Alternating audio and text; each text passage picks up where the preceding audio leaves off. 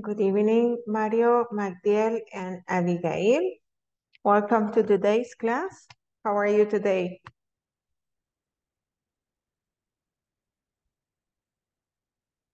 Oh, Magdiel has disconnected. Okay, he's getting back, and I have Mario and Abigail. I don't know if you're just going to be listening. Hi, good evening, teacher. Hello, good evening. How are you today? Are you at home Um, already? yes, I'm at home, Oh, that's but nice. it's raining. Oh, yeah. It's raining yet. I saw that you were there in the meeting and then you got disconnected and now you were back again. So Yes. maybe, yeah, What maybe about you, teacher? I'm doing well. A little worried about traffic because it's getting worse. It's raining and I'm worried because my husband and my kids are getting home. They are in the traffic and traffic is horrible now. But anyways, let's just have to um maybe to stop raining somehow. They said that this was going to be a very hot year with no much rain, right? Habían dicho que no iba a llover mucho, pero okay. Parece que sí. Va a haber algo de lluvia. Maybe it says Moises Urbina. Maybe that's what he said, yes. So it's always the opposite That's that's right. for some reason. I don't know what. Anyway, but let's begin. Yesterday we were working in let me share my screen. I don't know if you finished this exercise. I am sharing now. Okay, we were working in this one. Did you finish? Could you finish this exercise yesterday? No, yeah, teacher. Okay. So you did the number 1, 2, 3. How many did you complete? Do you remember?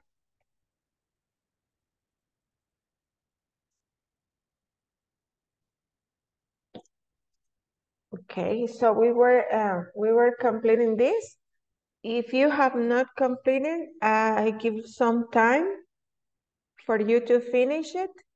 In the meantime, maybe the rest of your classmates are going to be joining us soon. Okay, teacher. Thank you. Yeah, in the meantime, you can finish this exercise. I'll give you some minutes.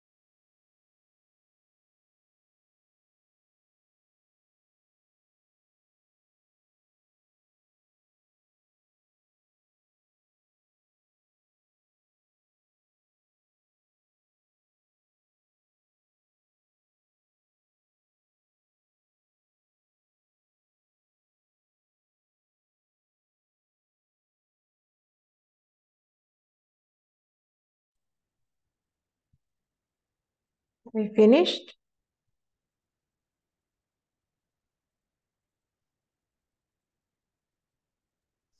Teacher, what is the part A? What is? Uh, no, yes, part 8. Oh, your question is what is part A? Yeah, It was in the previous slide. Let me get to it. Mm, mm, mm.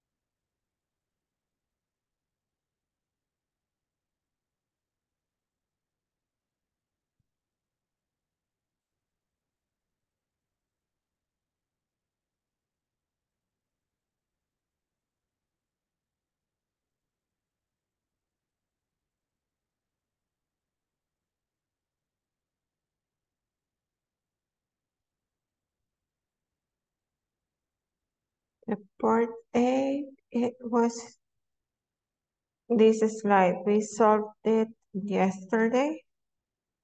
Wait, yes, I found it. okay,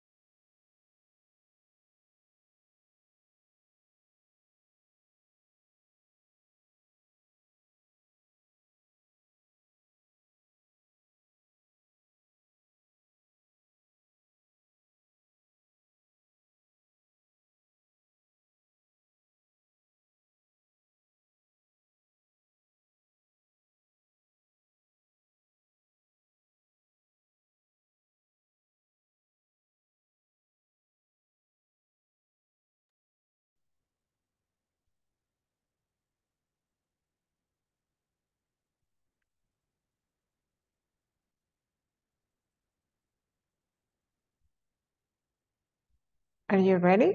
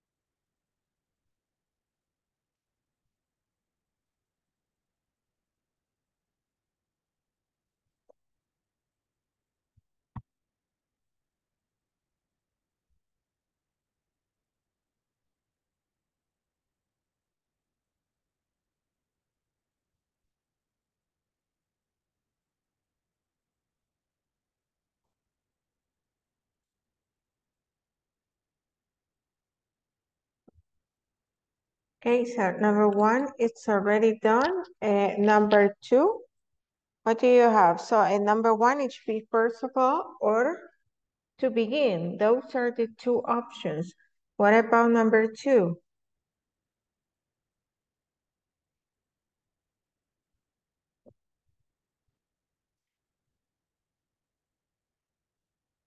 Nobody has the number two?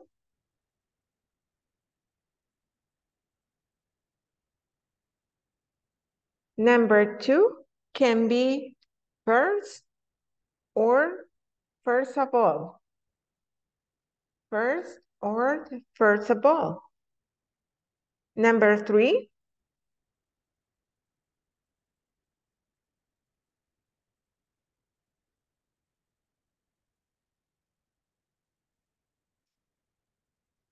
nobody has number three?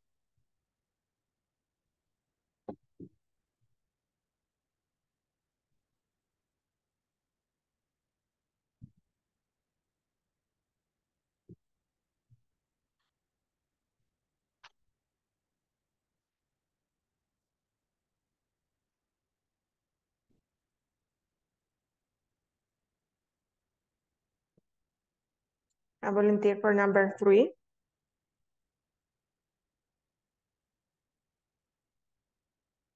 There is four options for number three.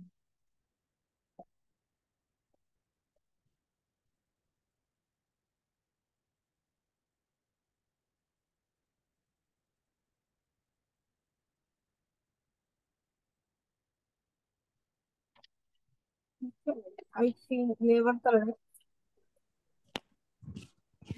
Could be furthermore, Yes, could be furthermore. Excellent. Another option. So that could be furthermore. That could be second, next, or in addition. What about number four?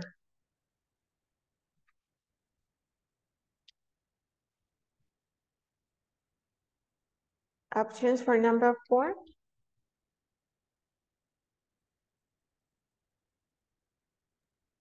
second, Second, yes. That's a good option. Excellent. Second, that could be next, furthermore, or in addition. What about number five? What do you have for number five?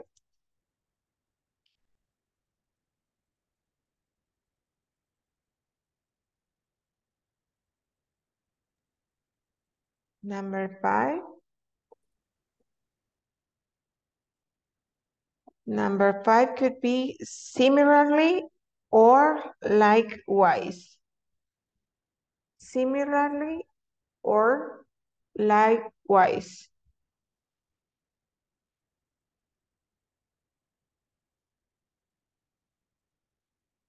What about number six? Who has the number six?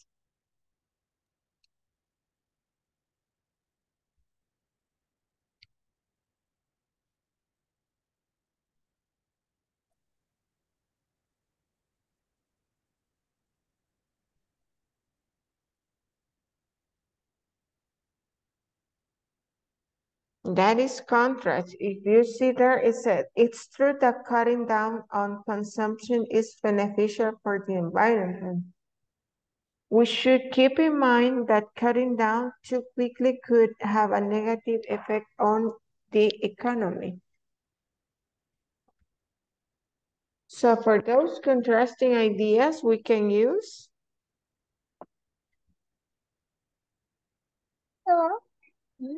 nevertheless Son bonitos. or Porque son pequeñitos, alitos. and finally, number 7.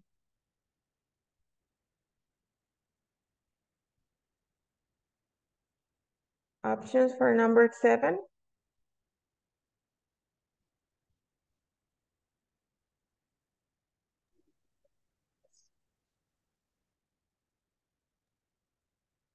Okay, wow, Emmanuel. Teacher, I think to sum up. To sum up, excellent. That's good. Thank you so much. It can be to sum up or in conclusion. So those are the 2 options. Now, we have, in this exercise, I think it's pretty easier, since what we need to do is to rewrite the sentences, replacing the underlined words with a word or phrase from the box.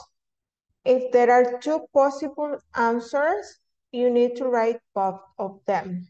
The words that we have in the box are, first of all, furthermore, in addition, in conclusion, likewise, nevertheless, next, similarly, to begin, to sum up, yet.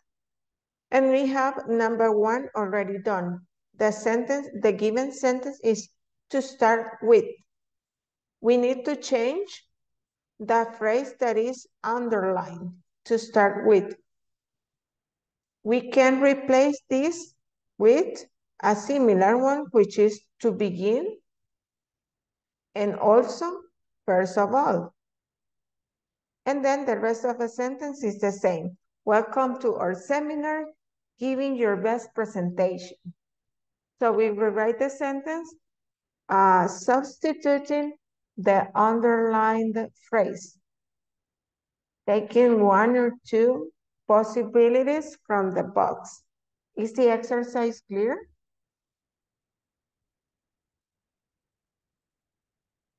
I think it is.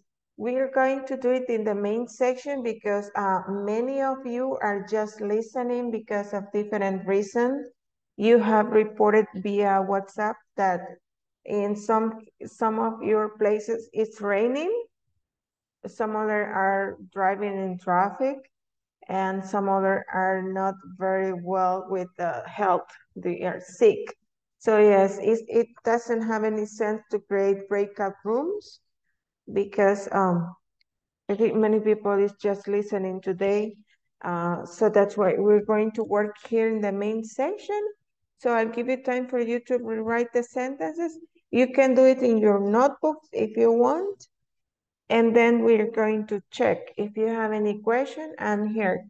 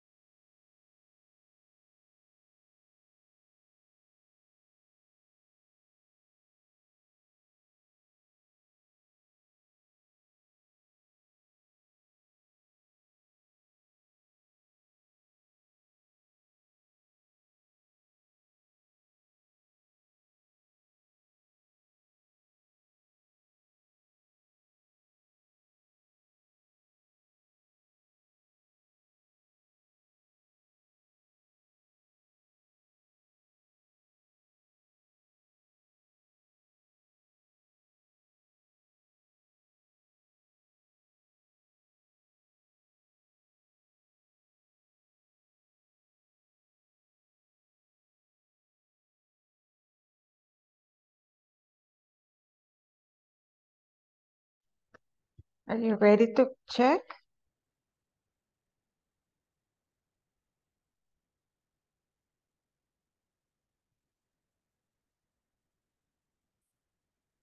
Finished?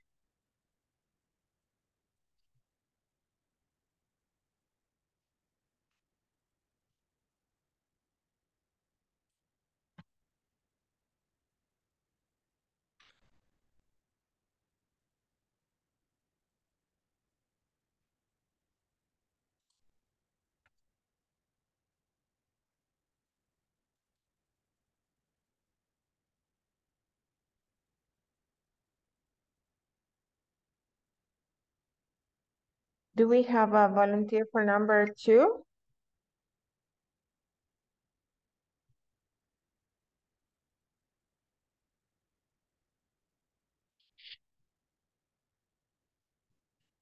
Do we have any volunteer for number 2?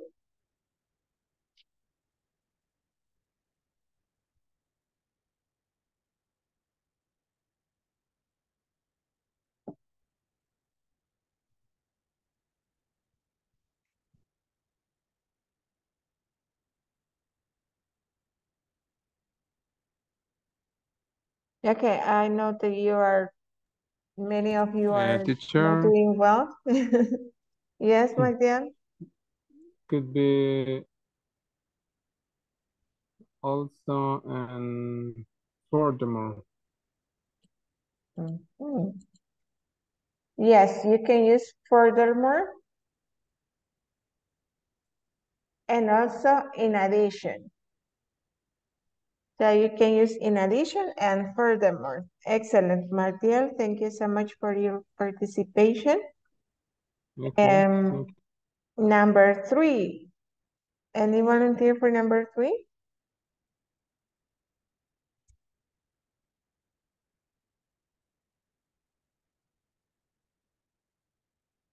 Volunteer for number 3? So here are a few tips. Before anything else, outline your ideas carefully.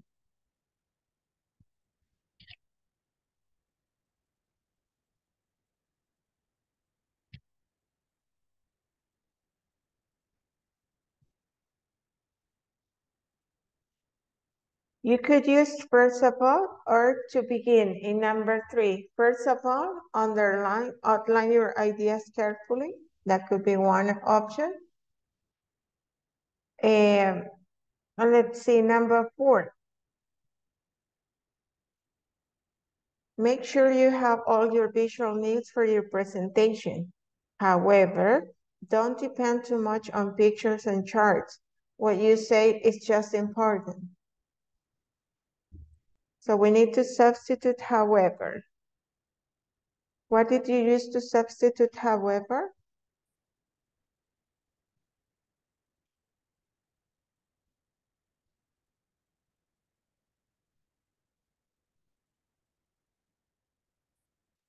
You could In have addition, used nevertheless or yet.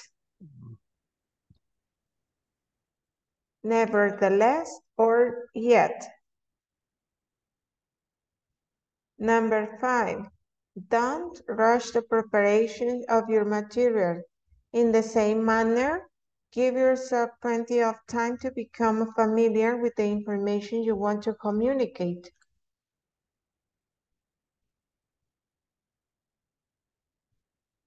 What can we use to substitute in the same manner?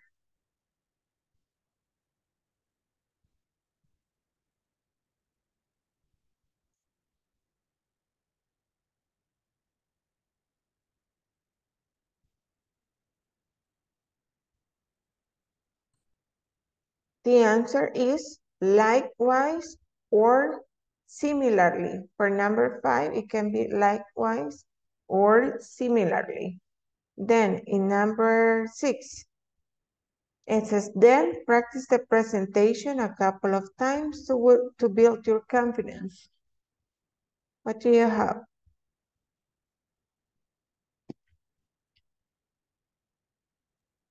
to begin. To begin, teacher. Let's see. Next. That could be next. And number 7, to conclude, preparation, practice, and confidence are the keys to a successful presentation.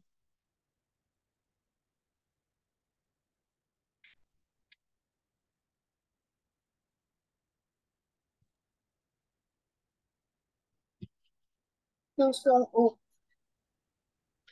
Yes, excellent, Abigail. To sum up, or in conclusion. So those were the 2 options that we had. To sum up or in conclusion. Okay. Now, with this, we finished the practice for the connector or the transition word. And we'll continue with the review for the 2, well, the phrasal verbs can be like 2 words or 3 word phrasal verbs. We're going to make a short review. We have a presentation here, just let's allow it to load. Okay. Let's see if I can hear it.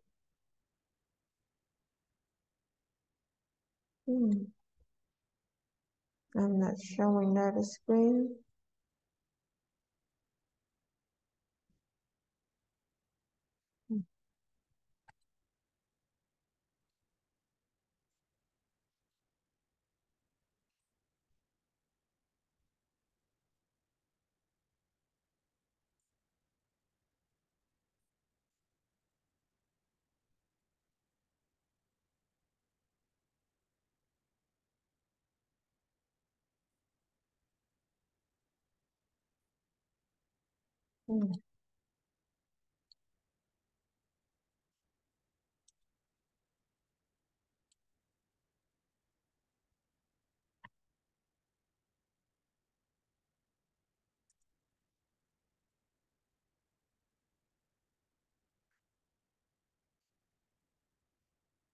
I think I found a way to share it.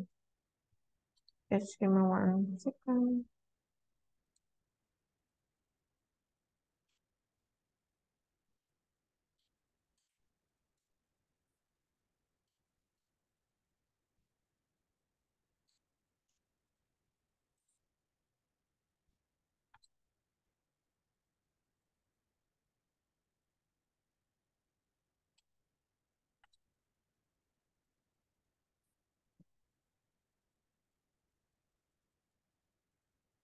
Okay, can you see my screen now?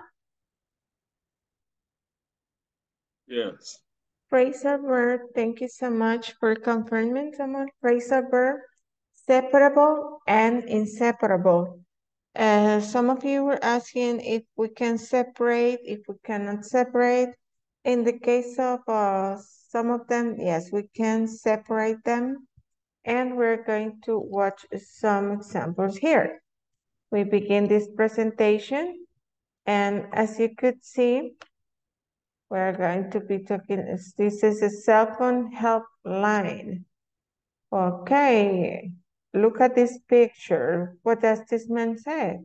They say, this is my first cell phone. I'm trying to figure it out. I looked over the directions, but I'm still confused. When I make a phone call, all the buttons on the phone light up and I don't know what to do. Help. And then say, every time I want to call up some on the cell phone, the phone cuts me off. I just heard a strange sound. I'm afraid this phone is going to blow up. Please help me out. Can you identify the phrasal verbs in these 2 short paragraphs? In the first one, we have a phrasal verb, figure out,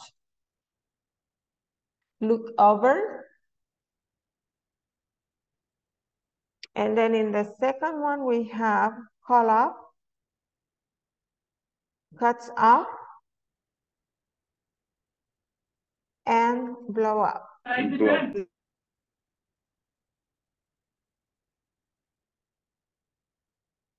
So you see, there you can, there are the phrasal verbs, they are highlighted for us to identify them better. Okay, transitive phrasal verbs. Most transitive phrasal verbs are separable, okay?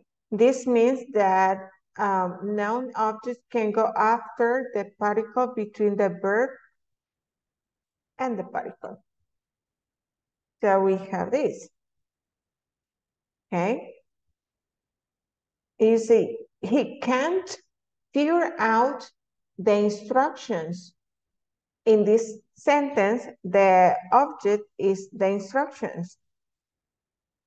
And we can separate this. We can't figure, and then we place the object, the instructions, and then at the end, the next part of the phrasal verb, out. So in these cases, we can separate them. Most of the two-word phrasal verbs, they are separable. Oh, what happened here? That says, be careful. If the direct object is a pronoun, it must go between the verb and the particle. Okay. I turned off it. That's incorrect. I turned it off. Okay. En el caso anterior vieron que el objeto era un noun, era una cosa. Pero si el objeto es un pronoun, si es un pronombre, este debe ir entre el verbo y in the particle, right? El verbo es turn y la partícula es off. Entonces el object tiene que ir en medio. I turn it off. Ahí sí no se puede poner junto, ese sí tiene que ir separado. En ese caso. Let's see next. It says, usage note. When the noun object is a part of a long phrase, we usually do not separate the phrasal verb. Okay. He charged the battery that handled the computer app. So in this case, we cannot separate it. He charged up the battery and in the handled computer. Because the noun object is part of a long phrase. Cuando es largo, so yeah, no lo podemos separar. Let's see some, for these sentences about technology, for each phrasal verb. Okay, so we have example, put together. Put together means assemble. It's difficult to put together a new device. It's difficult to put a new device together. Okay. En este caso, sí dijimos que cuando el object es un noun, sí lo podemos separar. Es una cosa, algo. Yes. So, vamos a estar formando las oraciones acerca de la tecnología para cada uno de los phrasal verbs que tenemos aquí. Ya hicimos el primero que tenemos como ejemplo, que es put together. Put together means it's assemble. It's difficult to put together a new device. It's difficult to put a new device together.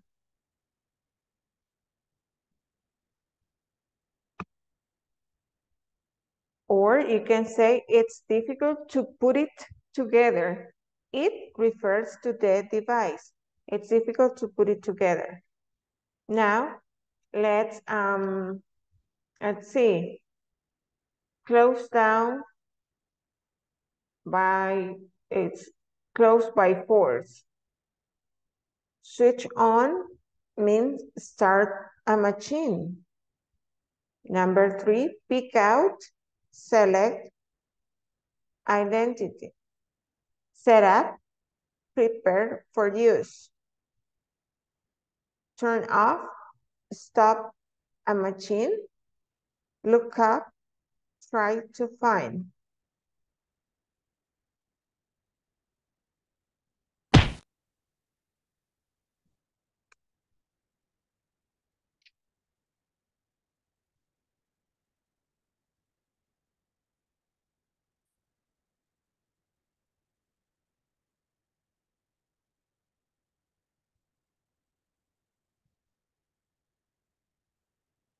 That, for example, with close down, the first would be, it's difficult to close down a new device. It's difficult to close a new device down. It's difficult to close it down. A volunteer for number 2, or you need time?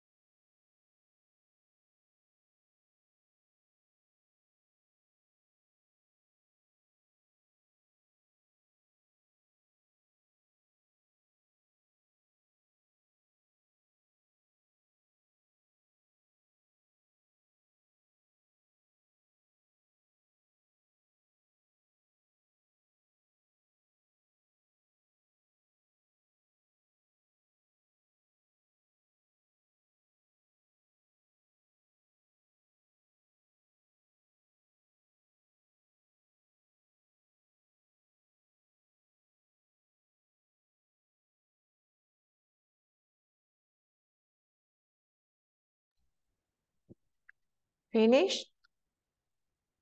Number 2, switch on. Volunteer?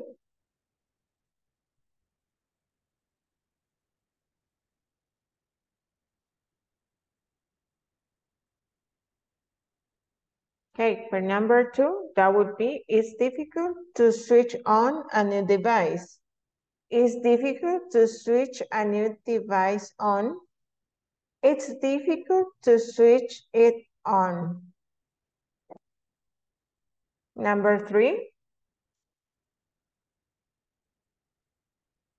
Volunteer?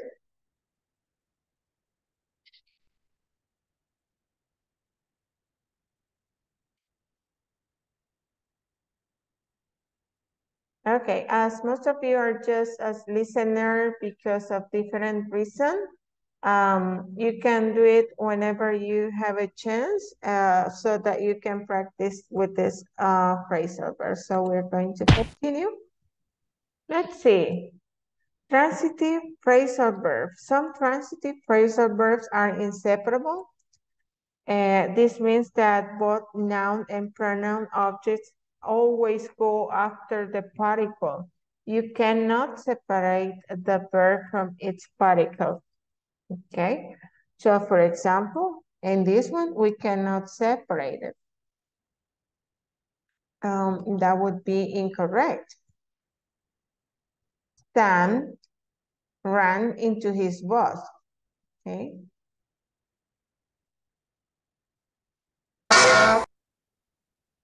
Incorrect. Sam ran into him. Okay. A small group of transitive phrasal verbs must be separated. For example, I have to do the report over. Do over, in this case, yes, this one must be separated. It's never together. And we have some other examples of phrasal verbs with a meaning. See, carry on is to continue. Don't carry on a cell phone conversation during a wedding. That's very useful, right? The meaning of carry on is to continue. And as you can see here, that's inseparable. We cannot separate. And here we have some other example of inseparable phrasal verbs and their meaning. For number 2, we have get out of, which meaning is benefit from. Count on, the meaning is depend on. Number 4, start over, which means start again. Number 5, talk into, which is persuade. Number 6, go after, which meaning is pursue. Some transitive phrasal verbs are used in combination with certain prepositions. Phrasal verb plus preposition combination is also called a 3-word verb, and it is usually inseparable. Let's see some example. Okay, I think I should drop out of this class. I can't keep up with new technology.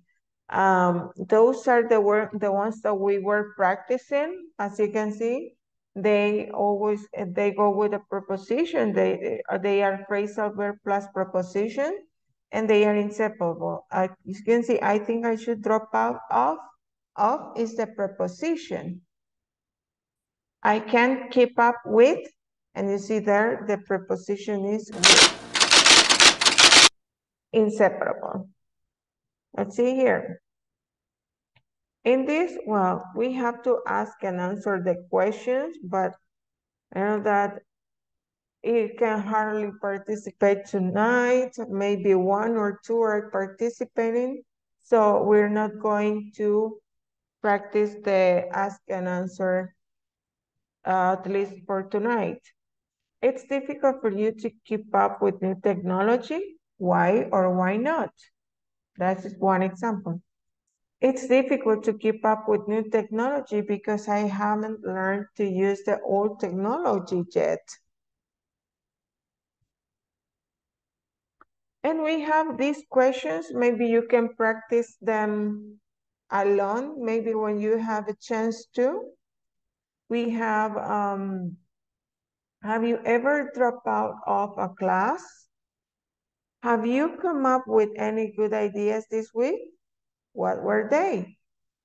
Who do you usually team up with in a class activities? If someone makes a decision that you disagree with, do you still go along with the decision? When do you get out of your classes? When was the last time you followed through this with something? What was it? So now you have these questions. You can answer them whenever you have chance and time. And now we continue here. Some phrasal verbs are intransitive. This means that they do not take an object. Dad, hang up and call the fire department. So as you see, there is not an object. No hay nada que reciba la acción de hang up después del verbo. So a eso se refiere que son, no toman un objeto, no hay object después de él. Hold on, hang up. So those two are some of examples of intransitives. Son, hold on, I'm busy talking on the phone right now. Okay. And we have some other examples of intransitive phrasal verbs. Run out is not have enough. That's the meaning of run out. That's another example. I think that she ran out of what? Paper, ink? Let's see the example. Last week, the photocopy machine ran out of toner. No more toner. We have some other examples. Close down, stop operating, call back is return a call, blow up, explode. Number 4, play around is to have fun. Number 5, empty out is to empty completely. Number 6, sign up, register. And this is the end of the presentation about phrasal verbs. I'm going to send it to you WhatsApp group. Maybe you want to check it sometime and complete the exercises whenever you have a chance and the time when you are available. I'm going to check attendance because, yes, we need to register every night in our files, the attendance. I'm going to be checking also the chat in case that you can reply via chat, or if not, I'm going to be checking also to see if you're connected or not.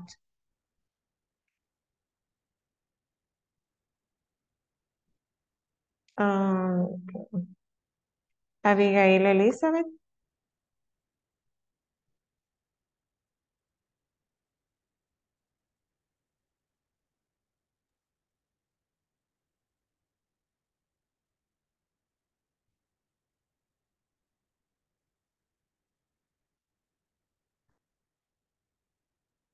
Abigail Mejía Mendoza. Present. Thank you. Carlos Alberto Santana. Present, Miss. Thank you. Carlos Emilio Cotto. Present, teacher. Thank you. Carlos Humberto Estrada. Present, teacher. Thank you. Cecia Noemi Ramos.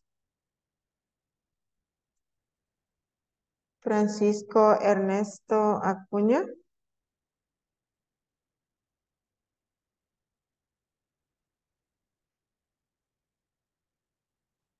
Gerson Alexis. Present. Thank you. Gertrudis Aymara. Hazel Vanessa. Present. Thank you. Julissa Yamilet.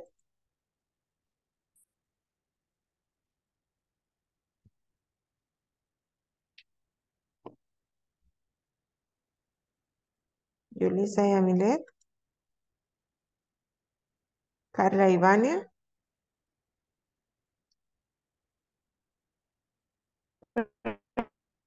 Thank you. Luis Javier.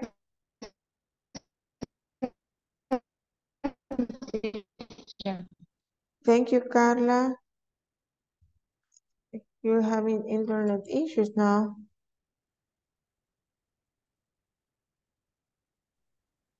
Magdiel Esaú. Present, teacher. Thank you. Marilyn Alejandra.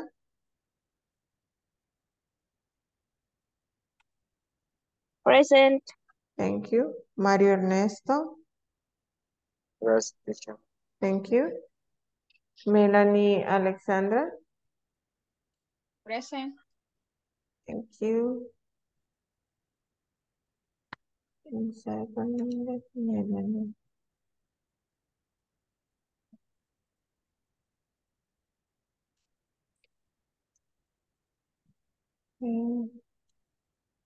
Samuel Antonio. Thank you so much. Santos Cristina. Víctor Noé.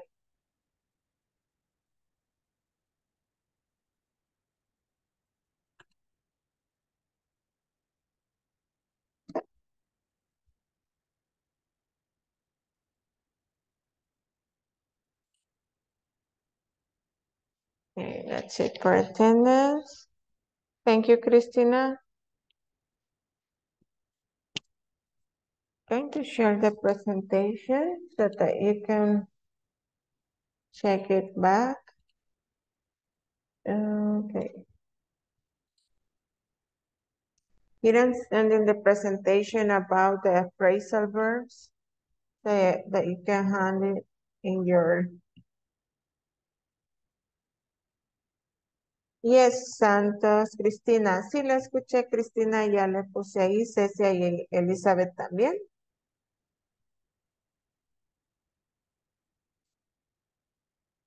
Okay. All right. Now that we review about the phrasal verbs, we have a couple of exercises here. Okay.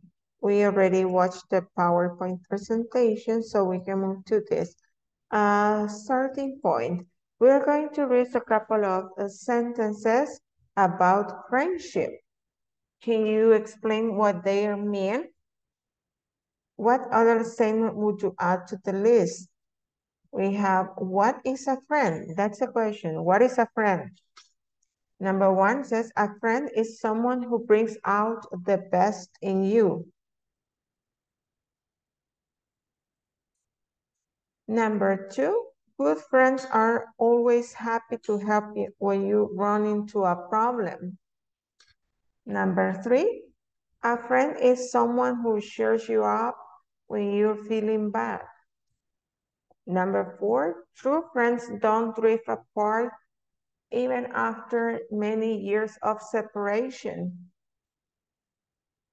A real friend will always stand up for you when others are putting you down. Number six, never be afraid to open up and ask a friend for advice. A true friend will never turn you down.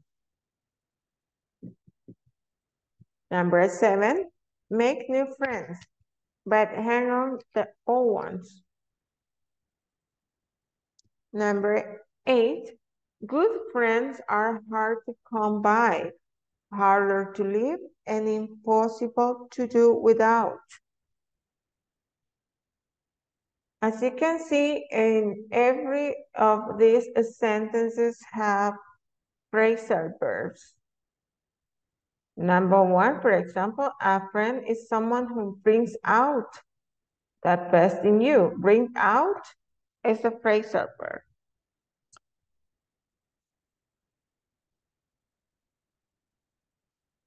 Okay.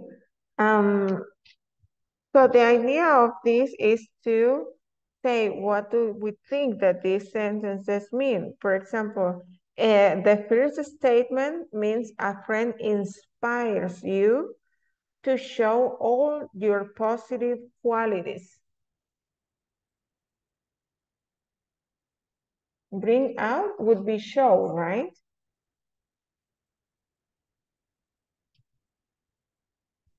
And number 2, good friends are always happy to help when you run into a problem. The phrasal verb there is run into. In number 3, the phrasal verb cheers up. In number 4, we have drift apart. Number 5, stand up. Number 6, open up. Turn down. Number 7, hang on. Number 8, come by. Do you have any question about those phrasal verbs?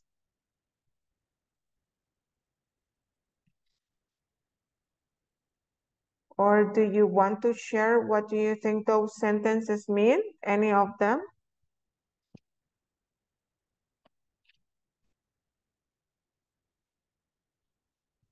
No? Teacher, Mm-hmm. honestly, this topic is like difficult for me. The phrasal verb. Mm-hmm. Yeah, Yeah, I think that we need to make first the meaning of them clear. For example, let's see, number 3 maybe, you know that one, cheer up. ¿Qué es cheer up? Do you know the meaning of cheer up? En el número 3. cheer you up. Mm-hmm.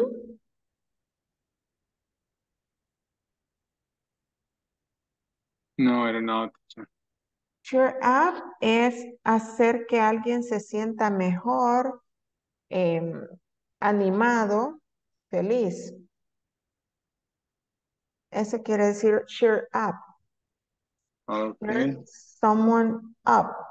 Es de darle ánimo, hacerlo sentirse mejor, hacerlo sentir feliz.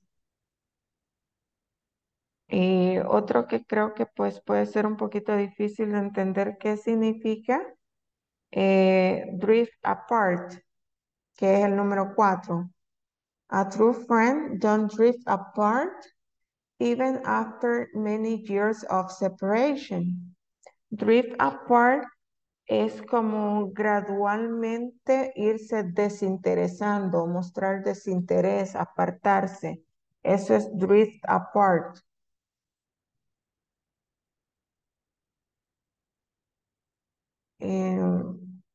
Y el último maybe come by, que es relacionado a obtener algo, right? Come by.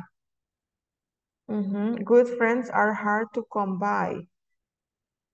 Entonces ahí nos está diciendo que los buenos amigos son difíciles de obtener. Ese es come by. Entonces, ellos tienen como, si uno dice come por separado, significa venir, ¿verdad? Y by también tiene su significado bien diferente aparte, entonces no los podemos traducir. Ellos tienen su propio significado, así la palabra junta, son como ya frases armadas. Entonces es importante saber primero qué significan para poderlos usar. Ahora, siempre cuando veíamos la presentación y se refiere a un object, el object se refiere a quien va dirigida la acción, quien recibe la acción. Por ejemplo, veamos uno que tenga un object ahí. Ajá, a friend, la número 3, por ejemplo, a friend es el sujeto de esta oración. A friend is someone who cheers you up. El objeto eres tú, porque él es a quien es you, el que está recibiendo esa acción de parte del sujeto. El sujeto va a animarte ¿a quién? A ti. Tú recibes la acción. Eso es a lo que se refiere el objeto. O a quién va dirigida la acción o quién recibe la acción. Ujú. Y eso es básicamente, creo que la parte más difícil como de comprender, ¿verdad? Los significados y qué es cada parte de cuando hablamos de objeto, etcétera. Pero sí, no es, creo que los términos gramaticales es lo más difícil. Pero vamos a seguir practicando, por eso quise repasar los phrasal verbs el día de ahora. Vamos a hacer el otro ejercicio. Ya les comparto.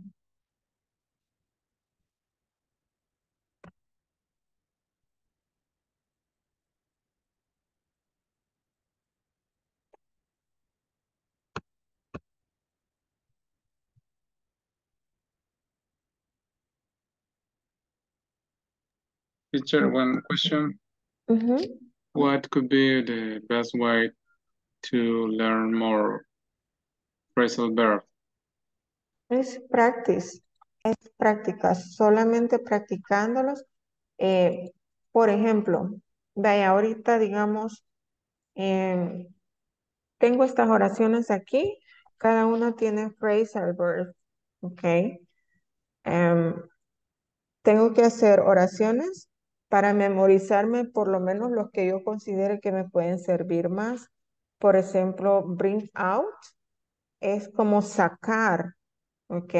Dice, un amigo es alguien que saca lo mejor de ti. ¿Eh? Em, entonces, es bring out. Entonces yo me pongo a hacer oraciones con bring out. Porque es como un bien útil, lo puedo utilizar como en el día a día, ¿verdad? Quiero ver, run into. El run into es como estrellarse o encontrarse con algo, ¿verdad? Run into a problem. Si se fija, quiero ver en la presentación, creo que puedo volverla. New share. Ya se las mandé, ya la tienen en el WhatsApp. Aquí está la presentación. Ay, ay, ay. Screen share hashtag because it's closed. Ok. Un segundo, tengo que abrir otra vez la presentación. Presentación, no. Este, ahí está acá. Y ahora,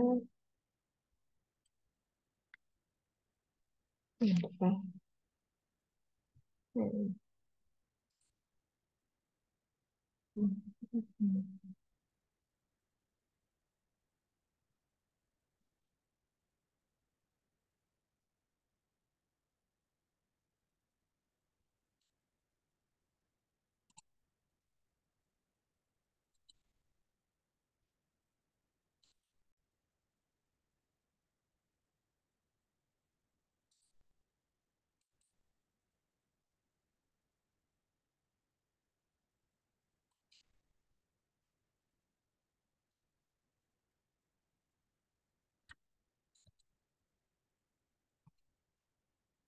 Ah, ok, está viendo ahorita la presentación de los phrasal verbs.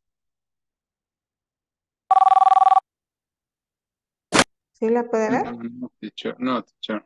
No, ok. No, teachers, los archivos estamos viendo. Ay, ah.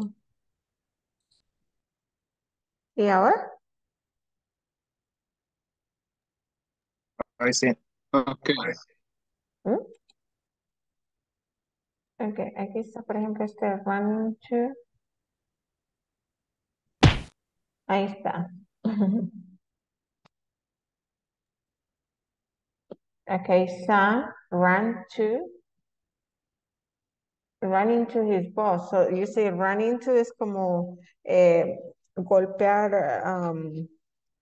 golpear, chocar, estrellarse, etcétera. Y ahí tienen el ejemplo con el dibujito. Em, y pues ahí está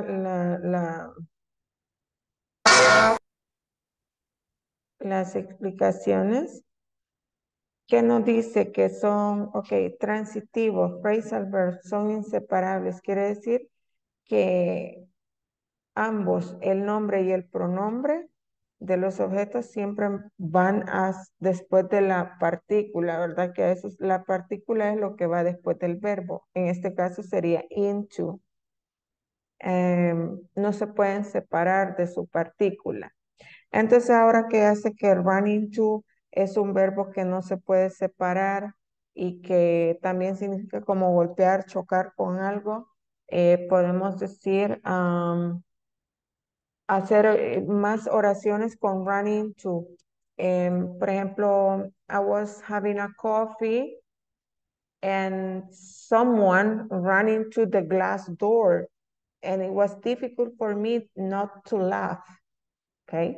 Entonces yo estaba en una cafetería cuando alguien chocó con la puerta de vidrio. Someone ran into the glass door y fue difícil no reírme. It was difficult not to laugh. Okay. Entonces ya hice una oración practicando el running to. Okay. Y así puedo hacer más chocar con algo, chocar con una persona o golpearse, vea. Eso es como estrellarse. Y aquí tenemos otros. Transitive verbs must be separated. Dice que es un pequeño grupo de los que deben de ser separados. Entonces, con estos que tengo acá, como ejemplo, do over, ese no tiene que ser separado. I have to do the report over. Y aquí tengo otros ejemplos de los que no se deben separar. Aquí tengo los ejemplos con el significado. Carry on, por ejemplo, es continuar y ese no lo puedo separar. Ahí tengo el ejemplo. Don't carry on a cell phone conversation during a wedding. Okay. Entonces ahora puedo ya hacer más ejemplos usando carry on. No lo debo de separar y ya sé qué significa continuar algo. Y tengo un ejemplo ahí como para hacer más ejemplos similares. Entonces, quiero ver, get out, count on, go after. De aquí quizás yo practicaría unos 4 que siento que los puedo usar bastante frecuente.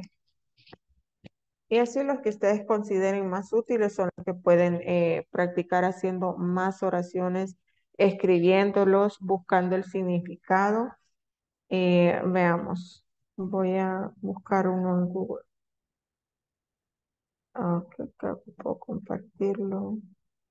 Déjeme ver.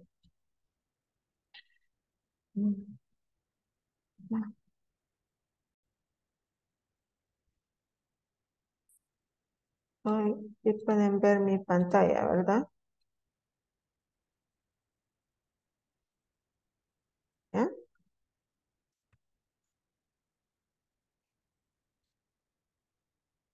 Ok, sí ven la pantalla. Estoy en Google.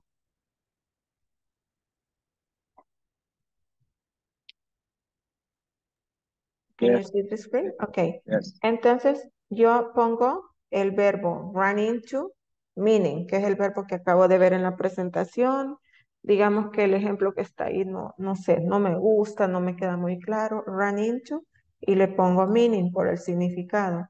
Lo primero que veo aquí es lo de Google, eso no lo quiero, el traductor de Google no lo quiero.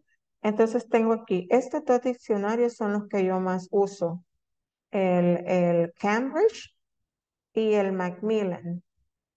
Esos me gustan, los uso y los sugiero porque si yo me voy al Cambridge, ahí me dice run into something or someone. Me dice que lo puedo usar run into something para algo o alguien. Y me da aquí la pronunciación. Entonces puedo escuchar cómo se pronuncia aquí. Run. Run. Y luego into, ¿verdad? Ahí lo tienen separado. Y se pueden los tiempos que están acá. Me da la pronunciación del Reino Unido y la americana. Entonces, aquí tengo más. I had to break suddenly. and the car behind running to me. Entonces aquí tengo un ejemplo más claro, o sea que run into siempre es como darse con algo, chocar con alguien, eso significa run into. Veo que dice que tuve que frenar de repente, I had to brake suddenly, and the car behind me, el carro que venía atrás, chocó conmigo, ran into me. Oh, he ran his motorcycle into a tree. Chocó con su motocicleta en un árbol. Ok, y aquí veo más ejemplos. Run into someone. Ok, chocar con alguien.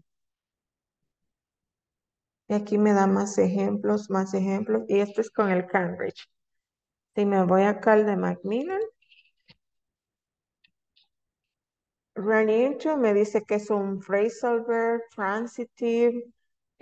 Definiciones tiene 3, ¿verdad? To hit or to crash into something. También sabemos que puede ser que golpeemos o choquemos con alguien, no solo con algo. ¿Y aquí nos da más? Sinónimos, accidentes, etcétera. Collocations, etcétera. Me gustó más el Cambridge, entonces me quedo usando el Cambridge, pero ya curosé los dos. Usualmente el Cambridge es el que me gusta más usar.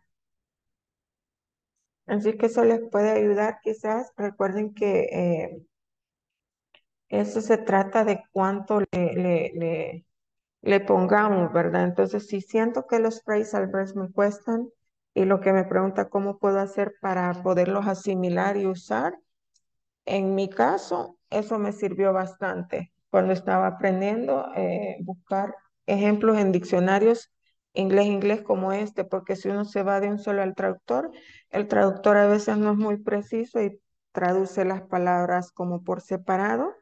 Y ya vimos que en este caso no funcionan así. Los phrasal verbs no podemos traducir palabra por palabra, aunque ellos son ya como frases armadas y así armadas, completas, es que tienen su significado. Por eso les recomiendo no usar el traductor de Google, sino que buscar diccionarios. De preferencia, los dos que les mencioné, el Cambridge y el Macmillan, porque le tiene pronunciación, le tiene ejemplos, le dice qué es la palabra que usted está buscando, le dice si es adjetivo, si es noun, si es verbo, el significado y le da ejemplos más claros. No sé si con esto le ayude un poquito. Espero que sí.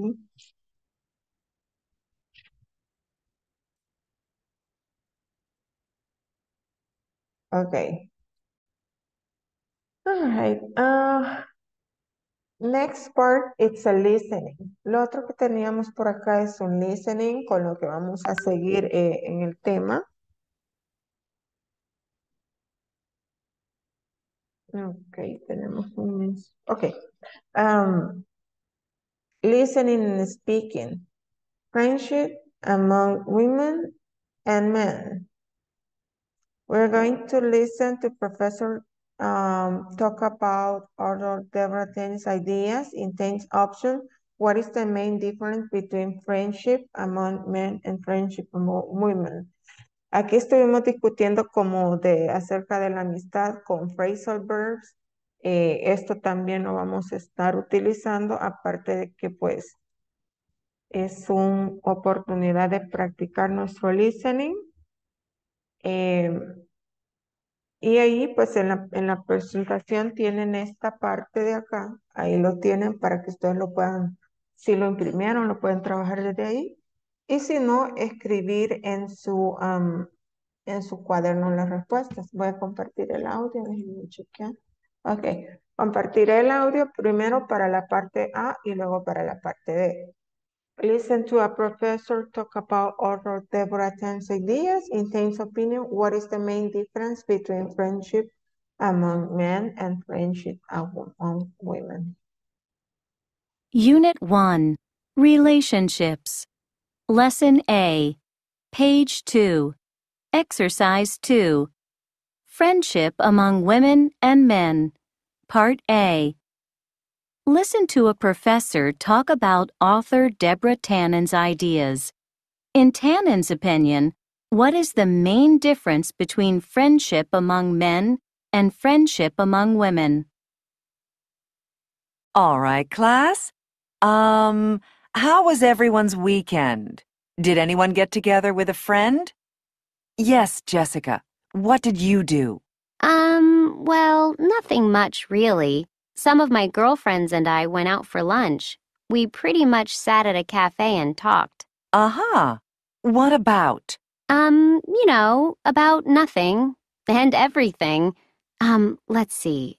About my sister's new baby and about when she could go back to work and, who should take care of the baby.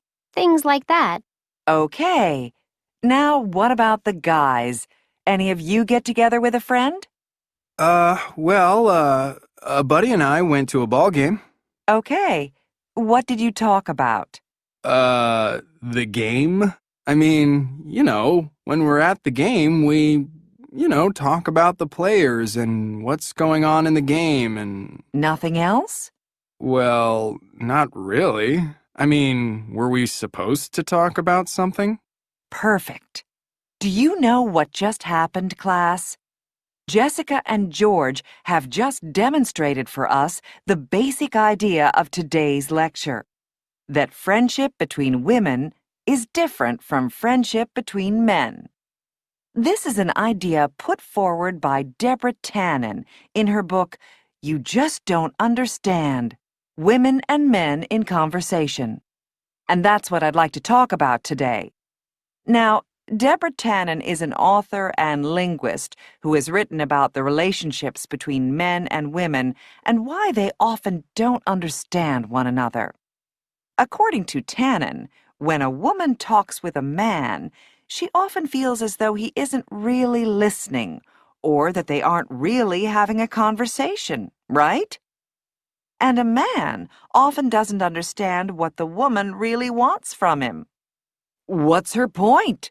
He wonders. Where is this conversation going? How many of you feel that this sounds familiar? Okay, most of you. Well, Tannen points out that we can understand this difference in communication better when we examine how men and women view friendship.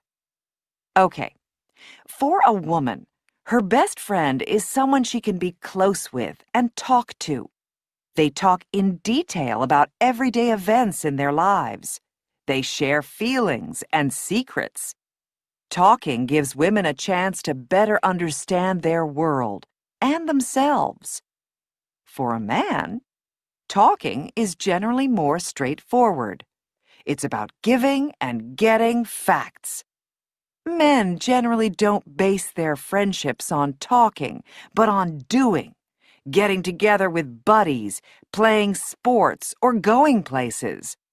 Men will often put down a woman's need to talk with her close friend about a subject in great detail. They don't understand how women can put up with such long conversations. Okay, so who here agrees with Tannen's ideas?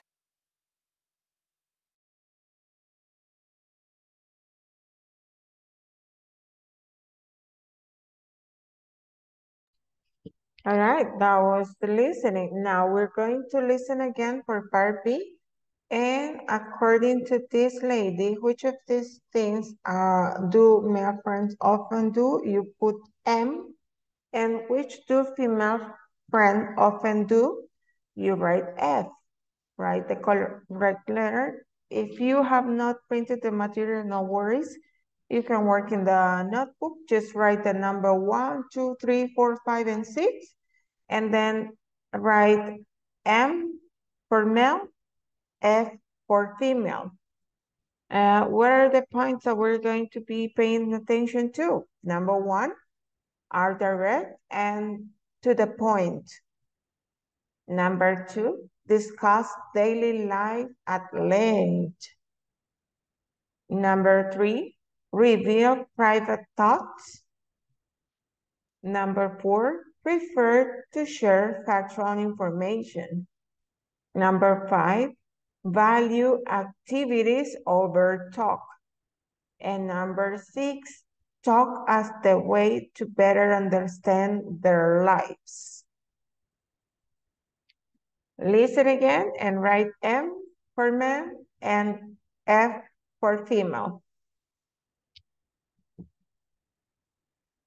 Unit 1, Relationships.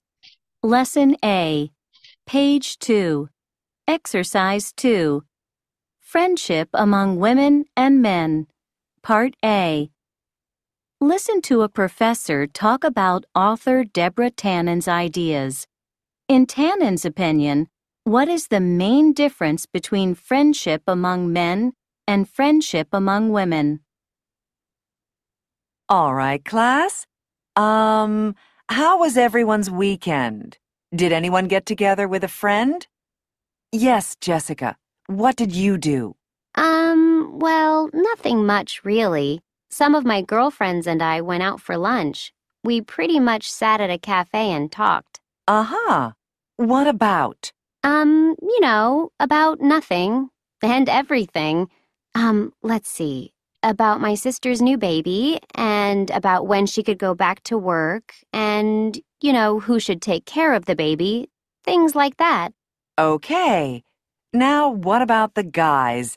Any of you get together with a friend? A buddy and I went to a ball game. Okay. What did you talk about? The game? I mean, when we're at the game, we, talk about the players and what's going on in the game and... Nothing else? Well, not really. I mean, were we supposed to talk about something? Perfect. Do you know what just happened, class?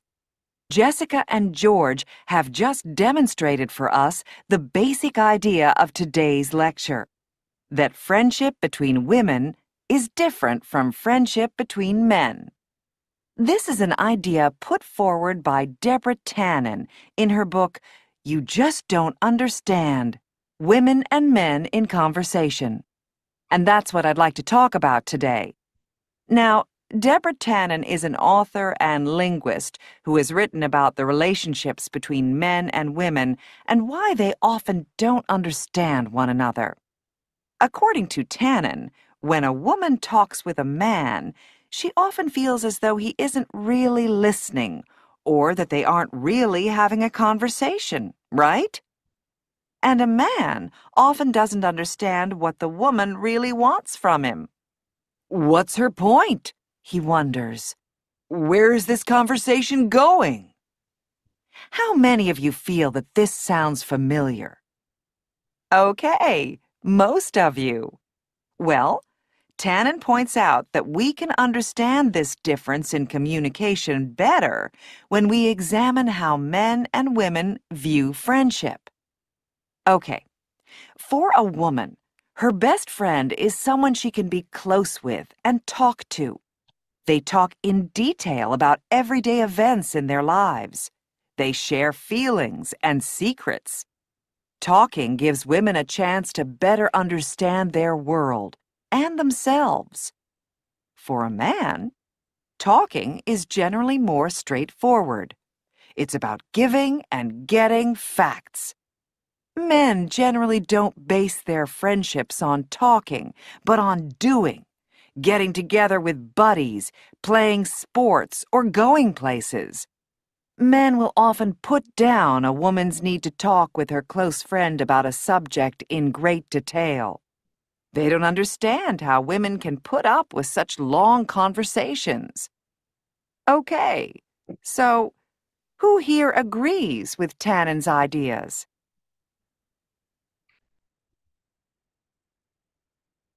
Okay, that's it. Could you complete the part B or do you want to listen again?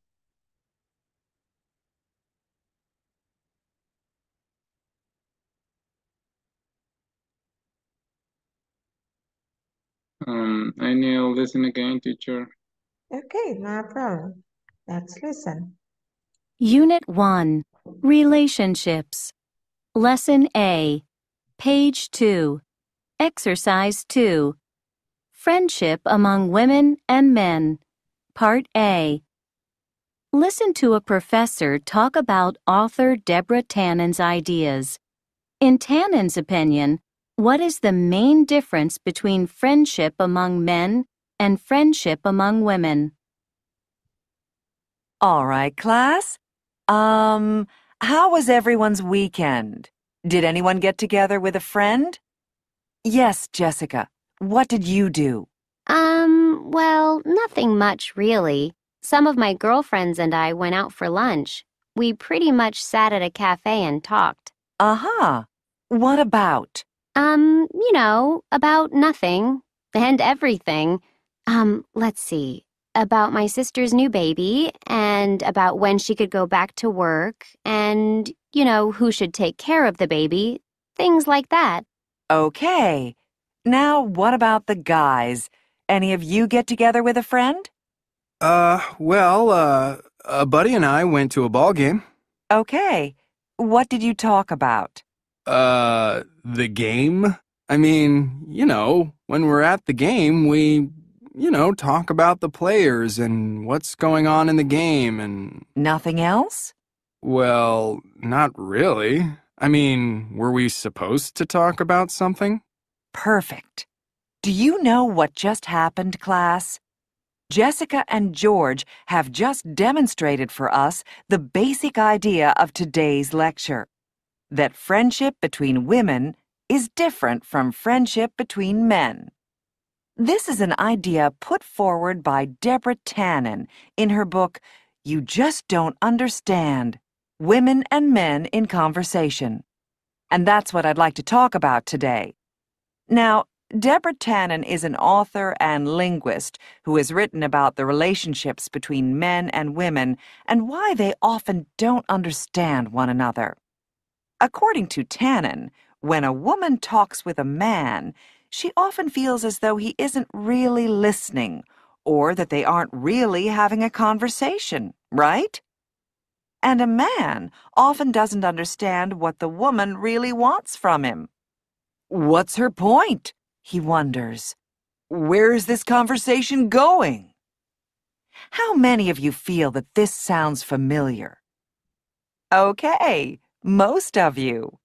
Well, Tannen points out that we can understand this difference in communication better when we examine how men and women view friendship. Okay, for a woman, her best friend is someone she can be close with and talk to. They talk in detail about everyday events in their lives. They share feelings and secrets. Talking gives women a chance to better understand their world and themselves. For a man, talking is generally more straightforward. It's about giving and getting facts. Men generally don't base their friendships on talking, but on doing. Getting together with buddies, playing sports, or going places. Men will often put down a woman's need to talk with her close friend about a subject in great detail. They don't understand how women can put up with such long conversations. Okay, so who here agrees with Tannen's ideas?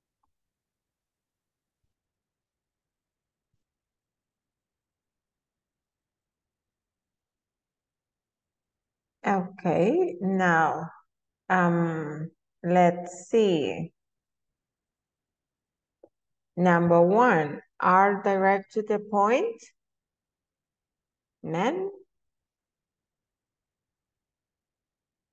Male or female? Man. That's it. Excellent, that's correct. Number 2, discuss daily life at length. Woman. Yes, female. That's Excellent. right. Number 3, reveal private thoughts.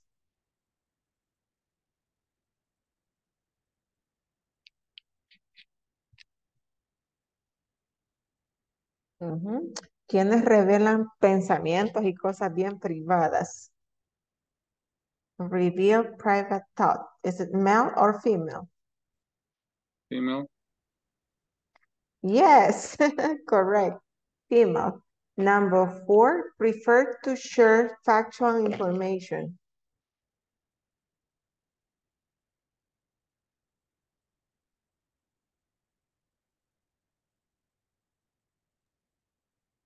Males.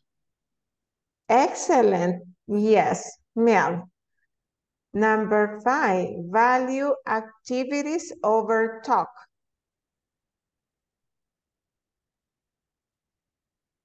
Valoran más las actividades que puedan hacer juntos que las pláticas. Man. Of course. Yeah, that's correct. Yes. You really enjoy having a soccer match with your friends, watching a soccer match, yes, playing video games. Yeah. No, as a matter of fact, only when you are married can understand you can prefer the activities over talk. Activities over talk, Yeah, yes. any kind of activities, including the house activities. The Cooking women's, together, yeah, yes. yeah, of course. But the Cleaning the women's house love, together. but the women's loves talk about this, but not do it, this kind of things. Yes, definitely. Talk as a way to better understand their lives. My God, in my case, male. You think male, okay. In my case. Uh-huh. But yes, it's according to It's relative. It's female. Mhm. Mhm. Yeah. Yeah, but yes, that is according to the author, but in your case, you think that is male. Yeah, in my case. Yeah, that's a valid point. That's really valid. Okay, so that was nice that you get the listening, you get all the answers for almost all correct.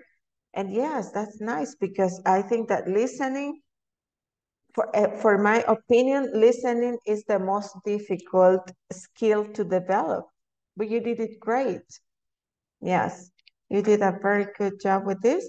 And as you could hear, while the author was speaking, she was using a lot of phrasal verbs. And we are going to maybe do more exercises on this topic. And yes, I have some explanation here. There is more. If the presentation was like not really helpful, si sintieron que la presentación tal vez no fue tan de tanta ayuda, aquí tenemos más información de los phrasal verbs. A phrasal verb is a verb plus a particle. Es un verbo con una partícula. Entonces ahí vamos entendiendo más cuando dicen que sí se pueden separar de la partícula o no. Yo creo que también eso es lo que nos pone así como un poquito saber qué es un objeto directo, qué es una partícula y así todo eso. Entonces lo vamos a seguir practicando y explicando. Por lo menos estos que están acá, pues son bastante útiles, más los que vimos anteriormente, como put up with, come up with, etcétera. Pero sí, están también por acá y los vamos a seguir reforzando. Y lo que les decía, the meaning of a phrasal verb is usually different from the meaning of its parts. Es usualmente diferente del significado que tiene cada parte. So, separable phrasal verbs. Los phrasal verbs que son separables pueden tomar un objeto antes de la partícula. Ya dijimos que objeto es lo que recibe la acción o quien recibe la acción o a quien va dirigida la acción. ¿Ok? Y la partícula, pues es lo que está, como si es bring out, el verbo es bring, la partícula es out. Si el verbo es cheer up, cheer es el verbo, la partícula es up. Y así vamos a ir comprendiendo a qué se refiere que si estos nombres gramaticales, que creo que es lo que más nos confunde. Entonces dice que los separables pueden tomar objetos antes de la partícula. El objeto, si el objeto es un pronombre, siempre aparece antes de la partícula. Si es un pronombre como I, you, it, etcétera, siempre va a ir antes de la partícula. Quiere decir, va a ir como separado, ¿verdad? Pero bueno. Creo que por ahorita esto lo tienen en la presentación. Lo pueden repasar, buscar, como les decía, el significado de ellos. Bring out, share up, run into. Así como hicimos con run into en el diccionario de Cambridge, donde vimos el significado y ejemplos. Pueden hacer eso pues en algún ratito que tengan tiempo. Yo sé que es viernes, ha sido un poco raro este viernes. Muchos han estado ocupados en el trabajo, solo como oyentes. Muchos han reportado están enfermos, em, otros en tráfico, etcétera. Pero pues qué bueno que siempre con el compromiso de conectarse para cumplir con su mínimo requerido de asistencia y que no les perjudique.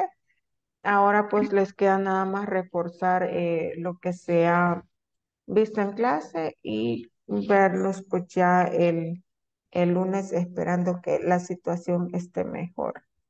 You have a little hospital here, teacher. Yeah, I see. Yeah, it's flu season. Yeah. Yeah. It's not winter, it's not summer, it's flu season. Yeah. Yeah. But a radical season. So yeah, I hope that you get better soon. You better drink lots of liquids, hot tea, water, Full beer. Yes, why not? Why not? If you're not having antibiotics, yeah, I think that you can have a cup of beer. Okay. So thank you so much for joining. I hope that you feel better and see you on Monday. See you Monday, teacher. Glad to see you. Have a good Good night, to see you all teacher. See you partners. Monday. Bye-bye.